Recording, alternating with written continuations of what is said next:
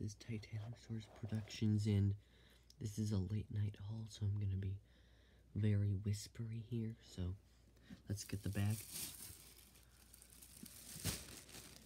I got some things from Target and Kohl's. I'm gonna show you what I got.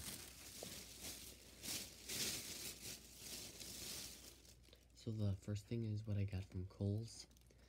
This is a General Hux action figure, and it would have been $12, but I got it for $3, and and my mom had a coupon, so I got it for like $2, and that was even better. Plus, I would have never bought this in the first place, because I wouldn't buy this for $12, but I will for $3, or $2, I guess.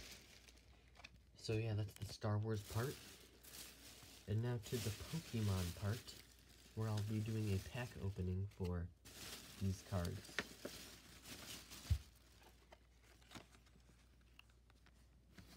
We got this pack right here. It's got a rare card there, and 3 booster packs, 2 of which are Steam Siege, and the other is Evolutions. Here is the Forbidden Light booster pack, so I'm going to open up all of those in a pack opening tomorrow night on Monday, and I'm going to pre-record it the night I am filming this. So that's all for this video. Goodbye.